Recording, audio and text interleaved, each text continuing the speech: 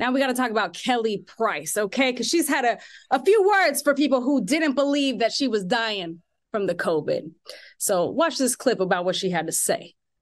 It felt like I was stupid enough that needed to lie about almost dying from COVID. Kiss my entire ass. All of it. It's a lot to kiss, so get to work because you're going to be there for a while.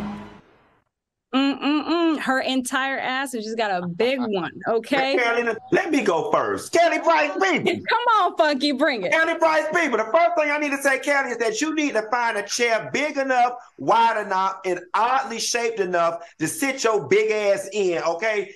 Listen, the dispute was never about whether you had COVID or had you almost died. The dispute was where you had win at, okay?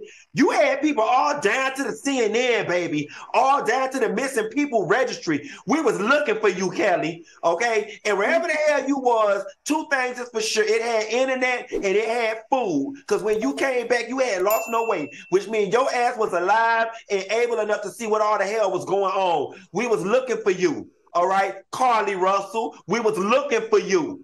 And you still got up and you talking about all the wrong things. We know you had COVID. We want to know where you had win at. Yeah. Where you had win at. That's all we want to know, Kelly Price, where you had win at. And a simple, I took a break. You could be like Ralph Pittman from the Real Housewives of Atlanta. I took a sabbatical in Tampa. That was shut it down. I was at the Ritz-Carlton in North Carolina. Y'all, I was in a hotel room with my husband recovering. I'm sorry. That's what we're looking for. We're not negating the fact that you almost died of COVID. Hell, I had it 5 times. I almost died of COVID too. But no one reported you missing. No, I think he's still on a registry reported missing right now. He was down at the bar. She was down at the bar. He was down at the bar. He wasn't missing.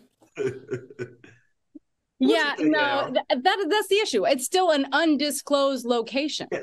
And Where were you? Why? And it's the power play for me. What are you getting out of holding on to this information? It's making you infamous. You're getting nothing but negative press.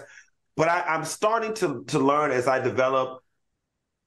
Withholding information is a power play for people oftentimes. And I'm starting to learn that sometimes when people feel powerless in their lives, in their relationships, in their existence, that they try to exude power wherever they can. And that's the only psychological reason I can see that she's holding on to this so tightly. And although it's none of our business, you're a celebrity. You're used to lying. Lie to us.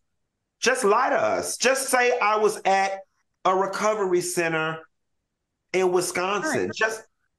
Well, Al, I mean, do you feel like this brings into credibility whether or not she was actually dying from COVID? Well, listen, I feel like Kelly definitely had some type of life-altering, incident when it came to this COVID thing. I don't think you end up on the missing person report and Crime Stoppers and all that for all this time if it was not some type of something going on. But I'm like, Q, look, if you really want this to go away and if you really want to turn the page, just tell us where you were and why we never heard from you. You know Al, what I'm saying? I was going to say, we got a soulmate that said she went where that leg was. I bet she know where that leg is at. She probably know where Tamika Scott $30,000 at too. Right too, right? I think the issue with Kelly is like sometimes her math don't be mathing. And I think that's what we'd be upset with her about the most. Well, no, Al, she pretty good at math because she damn sure know how to count calories and subtract them too. Go on to the next thing, Kelly. No, in trouble. Funky, come on now. Come on. Ragging on her for the wrong things. Well, it's just she said here lying in our face and playing in our face, so I'm finna play back.